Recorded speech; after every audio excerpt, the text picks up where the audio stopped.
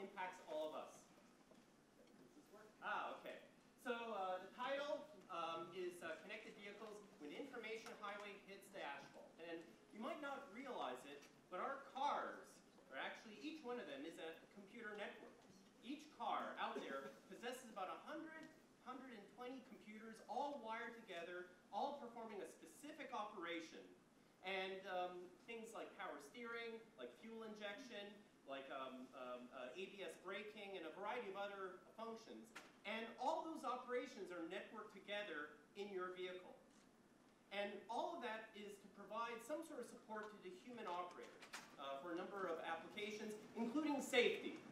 So what connected vehicles is, takes this idea of a networked vehicle where these parts of a vehicle are all connected together into connecting each vehicle together to enhance safety and other sorts of operations. And so as a result, information is key for driving. It's no longer gasoline, it's no longer, let's say the oil that's in your engine and the like. It's not these mechanical features anymore. That technology has sort of stayed stationary over the last few decades. Now it's really, these vehicles are becoming sources of information just like the internet has.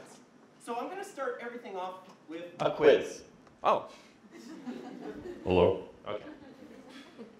So here's my query to all of you. Okay. What do you get when you have, several ton snowplow collide with a 2005 Toyota Corolla? I believe that's the CE model. What you get, unfortunately, is a totaled Toyota Corolla. And you might say, okay, this is cool. Why is he asking all of us or showing this? That's actually my Toyota Corolla. So what happened last year, my wife and I, we were like 1,000 feet away from the entrance to our driveway of a dead-end street just north of Worcester. And what happened was we were driving up. The driving conditions were slightly impaired. And unfortunately, we had a town snowplow truck come down and collide with us on our way home. And unfortunately, physics took over, and Toyota versus Corolla versus snowplow truck always wins. And so you might say, well, how does this look like? What sort of road do you live on? That's what our road looks on. Do you see the snowplow in that? No, not at all, right? In fact, this was taken the day after the car accident last year in February. And so what happens is, when you're driving, the driver essentially is making all these decisions. And decisions are based on what sort of information surrounds us, right? Where are all the vehicles? Is it nighttime? Is there deer? What are the road conditions? Is there ice? What are sort of the environmental parameters that allow us to be safe when we drive on the road, right? We make these decisions in fractions of a second all the time. When we're in traffic, when we're on like an interstate, or in a dark backcountry road. And so the question, do you see the oncoming snowplow? If you had some sort of information that goes beyond your sight, because right now, most of your decision-making processes that are external to the car are mostly visual. There are a few cars that have like LiDAR, but more likely they have like ultrasonic, like sonar in the front and back bumpers, but that's very short range. What I'm talking about is there's a technology that's beginning to get much more attention lately called connected vehicle technology. What happens is now, every vehicle out there, or this is the plan, will have a wireless device that you plug in to those 120 computers on your car. So this would be the 121st computer that plugs in with an antenna in much the same way that with your laptops. Oh, I need Wi-Fi. Click. Now I have Wi-Fi on my laptop. Imagine your cars have much the same thing. You have a wireless device that's built in, or maybe you add on, you modify afterwards, and then you're driving, and then it's like, car coming. Like take evasive maneuvers, slow down. What a lot of folks do on this road, like when I normally go up this road, I usually slow down because I can't see more than 20 feet ahead of me. It's a double blind turn. There's a blind where that red square is. That's one turn. There's actually a second one at the crest of the hill. Imagine if I had a technology, a wireless transponder of, let's say, a kid coming down with their car, and it says, hey, I'm coming down at this speed, I'm going this fast, my brakes are not engaged, and I'm located at this point on the road.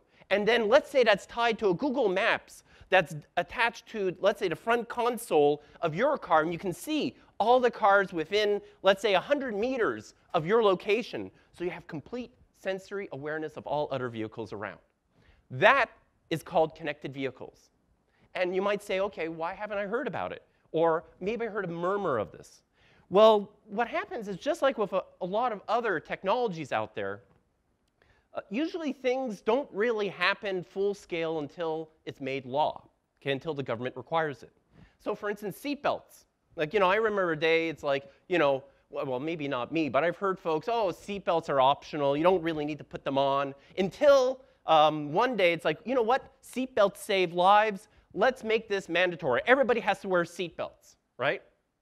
And so that's one thing. How about 2008? What's the big event in 2008 with cars? Tire pressure monitoring systems. So if you bought a car in 2008 or after that, your cars, all your tires, have a little pressure sensor that says, okay, your tire pressure is 25% below the threshold that it should be to be properly inflated. It's going to set off a warning light, and you pull over and you fill that tire. What caused that? The Firestone tire explosion car accident incident many years ago, where people's tires were bursting, not only bursting, but rolling over and the like. And then, of course, right now, under consideration is rear-facing cameras. So like, on the more sort of luxury brands of cars, you have a little camera in the back. Some Priuses have that too. When you back up, you actually see everything behind you. That's soon going to be mandated by law. All cars, like let's say 2015 or 2016 and beyond that, will be equipped with rear-facing cameras because it's a great safety technology.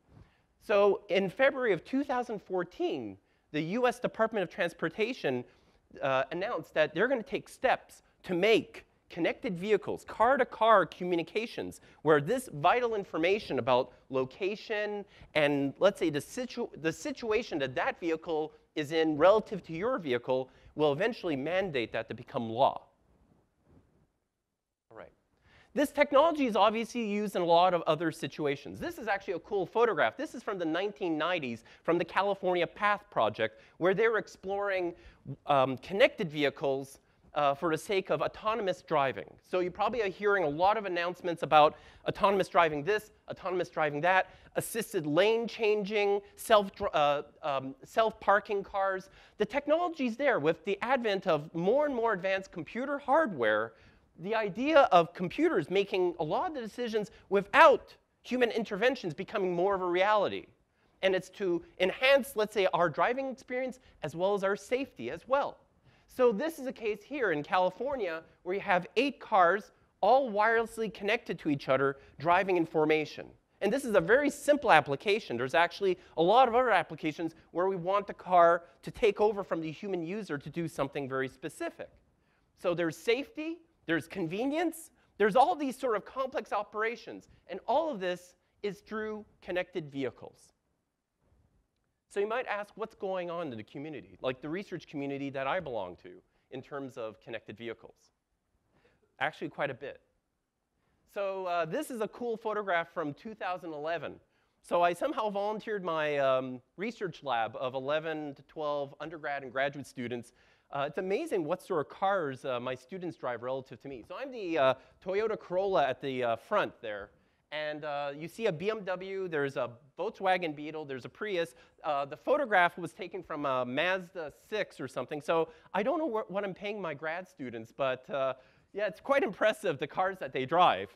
But what we're doing here is we're trying to test the feasibility of cars. You can see the antennas, they're kind of pointed with the red arrows. Cars equipped with wireless devices to exchange information within 50 to 60 yards of each other. Very short range wireless communications to give sensory information of like, this is my speed, this is the lane I'm in. Things to even like, oh, my operator does not have both hands on the wheel and such. Not the case here, but in an autonomous application, that's where it would kick in.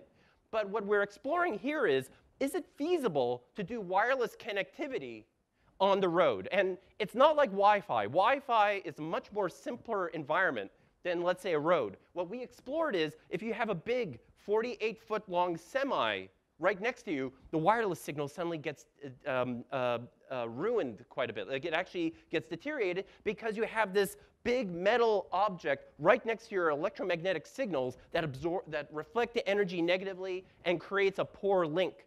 And there are a lot of different issues that you experience when you do wireless systems on a road condition. So there's a lot of research and an increasing amount of attention by the wireless community exploring how do you do wireless communications on the road, and with the simple objective of being able to communicate your position and conditions like that you're driving to the guy right next to you wirelessly, right? No hand signals or anything.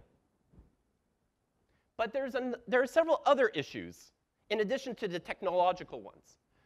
Like, you probably have seen this on some insurance commercials. You plug in this little wireless device into your car, and then it sends information wirelessly to the insurance headquarters and such. And more insurance companies are looking at connected vehicles as a great way of saying, are you a safe driver? If so, your premium's going down. Oh, you're not a safe driver? You're like always at 85 miles per hour? The next time you renew your insurance, it might not be a very pretty picture, right? So what happens is your information, if you're broadcasting it out wirelessly, who knows who's listening? Who knows who's paying attention to your driving habits, what your car is doing? Worse yet, another issue is cybersecurity. More and more, you hear about people hacking into cars. Remember, 120 computers on a totally unencrypted, unprotected network. There's now one more way for folks to break into your car and do something like, oh, you're going 75 miles per hour, and your automatic transmission is in forward gear or fifth gear? No, I think you want to go in reverse, but not stop. I would hate to see what your transmission looks like if you suddenly change gears that way. It's going to be kind of scary. So there are a lot of issues associated with this technology. So with that, what I want to sort of highlight is there are tons of folks out there working on making this a reality. Soon it's going to be law, and it will help. It'll give the driver a much more complete picture of the environment around him or her. It'll give that great sensory awareness of what's out there and avoid possible accidents and unsafe conditions, even convenience in the case of autonomous cars. But that convenience, that safety comes with a catch. So with that, thank you again for your time. Thank you.